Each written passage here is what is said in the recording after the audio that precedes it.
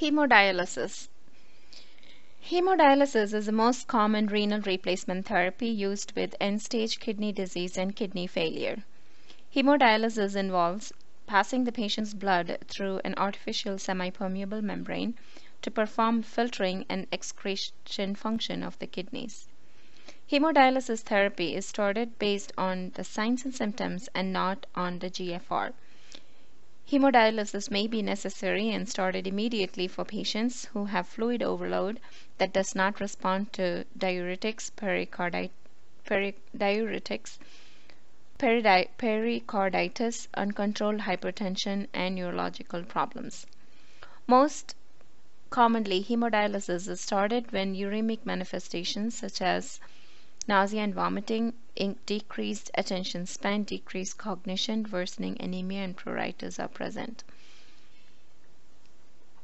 Hemodialysis has 4 different parts. The first is the dialyzer, which is also referred to as the artificial kidney. It has the blood compartment, the dialysate compartment, the semi-permeable membrane, and the enclosed support structure. The second part is the dialysate in itself, the solution. The third is the vascular access routes, and fourth is a hemodialysis machine.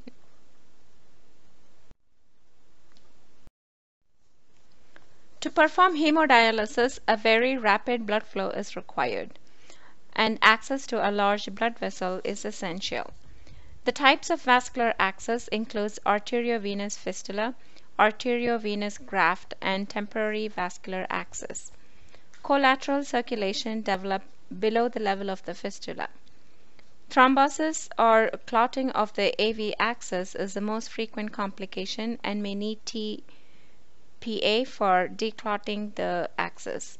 Infections are introduced during cannulation. Using sterile techniques should be used to prevent infections. Aneurysms are caused by repeated needle punctures at the same site. Ischemia occurs in a few patients with vascular access when the fistula decreases arterial blood flow to areas below the fistula. This phenomena is referred to as the Steele syndrome, and the symptoms can vary from cold or numb fingers to gangrene.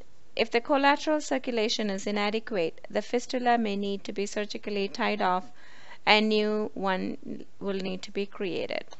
Arteriovenous fistulas have the best overall patency rates and the least number of complications, like thrombosis and infections. In some situations, when immediate vascular access is required, temporary percutaneous cannulation of the internal jugular or femoral vein is performed. This is a picture of the arteriovenous fistula and arteriovenous graft. The top one is the arteriovenous fistula, and the bottom one is the graft. So you can see the artery here and the vein here, and they both are anastomosed together. And basically the smaller vein with the lesser pressure is made to arterialize by when the blood from the artery flows with the pressure into the vein, and the vein becomes bigger and thicker to withstand the high pressure of blood coming into it.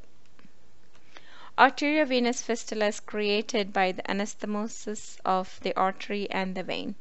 The fistula allows arterial blood to flow through the vein, and the vein becomes arterialized with a larger caliber and thicker walls. Maturation time may take about 6 weeks to months. AV fistulas should be placed at least 3 months before the need to initiate hemodialysis. Normally, when the GFR is less than 29 liters per minute, preparations for an AV fistula is made. Patients awaiting a AV fistula will be on armed precautions in preparation for the surgery. Normally, a thrill can be felt by palpating the area of anastomosis and a bruit or a rushing sound can be heard with a stethoscope. The bruit and the thrill are created by the arterial blood moving at a high velocity through the vein. These are different vascular access catheters which are used in hemodialysis. In some situations, when immediate vascular access is required, catheterization of the internal jugular or the femoral vein is performed. The catheter usually have a double external lumen with an internal septum separating the two internal segments. One lumen is used for the blood removal and the other for the blood return. These catheters have high rates of infection, dislodgement, and malfunction. This is again a picture of the vascular access catheter. Long-term cuffed hemodialysis catheters are often used for temporary vascular access. These catheters provide temporary access while the patient is waiting for a fistula placement, or as long-term access when other forms of access have failed. This type of catheter is tunneled subcutaneously to the internal or external jugular vein. The catheter tip rests in the right atrium. It has one or two of the subcutaneous Dacron cuffs that prevent infection from tracing along the catheter and anchor to the catheter, thus eliminating the need for sutures. Right internal jugular placement for this is a picture of the right internal jugular placement for a tunneled cuffed semi-permanent catheter. This shows the temporary hemodialysis catheter in place. These are the clamps, and this is a long-term cuffed hemodialysis catheter being used in this patient. The next thing needed is the dialysate or the dialyzer. The hemodialysis dialyzer is a long plastic cartridge that contains thousands of parallel hollow tubes or fibers. The fibers are semi-permeable membranes made of cellulose or other synthetic materials.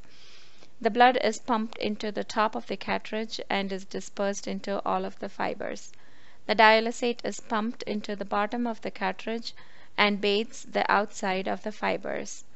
Ultrafiltration, diffusion, and osmosis occurs across the pores of the semi-permeable membrane.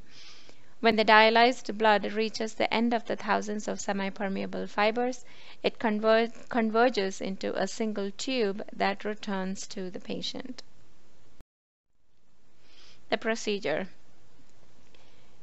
The needles used for hemodialysis are large bore, usually 14 to 16 gauge, and are inserted into the fistula or graft to obtain vascular access. One needle is placed to pull the blood from circulation into the hemodialysis machine or the dialyzer, and the other needle is used to return the dialyzed blood to the patient. The needles are attached via tubing to dialysis lines. Heparin is added to the blood as it flows into the dialyzer because anytime blood contacts a foreign substance, it has a tendency to clot. Patients are closely monitored for hypotension. Dialyzer blood lines are primed with saline solution to eliminate air. Termination is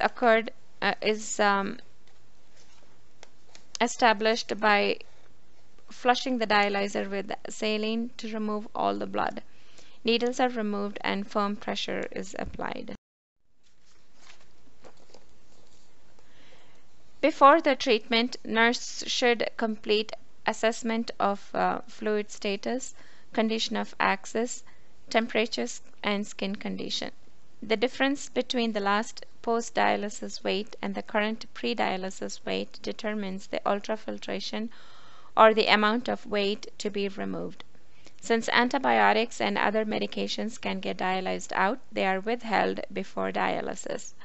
During treatment, nurse should be alert to changes in conditions and so measure vital signs every 30 to 60 minutes. Complications of hemodialysis.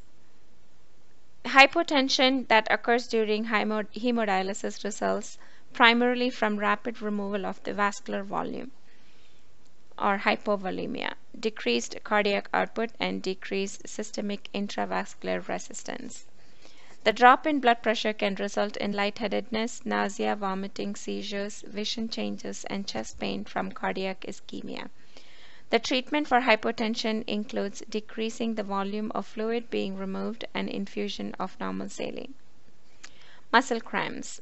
Factors associated with the development of muscle cramps include hypotension, hypovolemia, high ultrafiltration rate, and use of low sodium dialysis solution.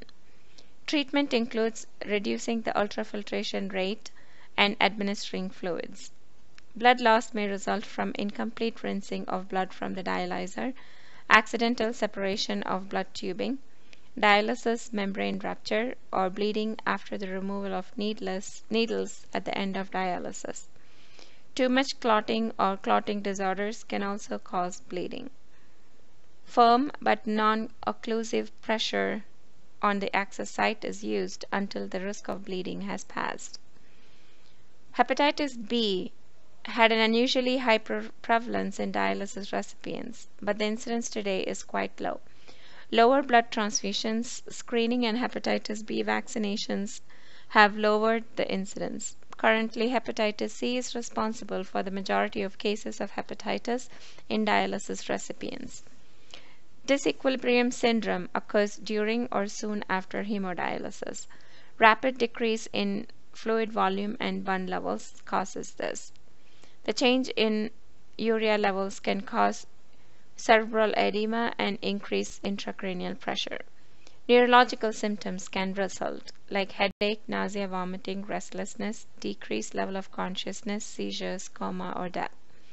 This can be prevented by starting hemodialysis for short periods with low blood volume so that rapid changes in plasma composition are avoided. For severe cases, early recognition and treatment with anticonvulsants and barbiturates and slow infusion of about 250 cc of normal saline may be given. Effectiveness and adaptation. Hemodialysis is still an imperfect therapy for management of end-stage kidney disease. Hemodialysis cannot fully replace the normal functions of the kidneys, and it does not alter the accelerated rate of development of cardiovascular disease and the related high mortality rate.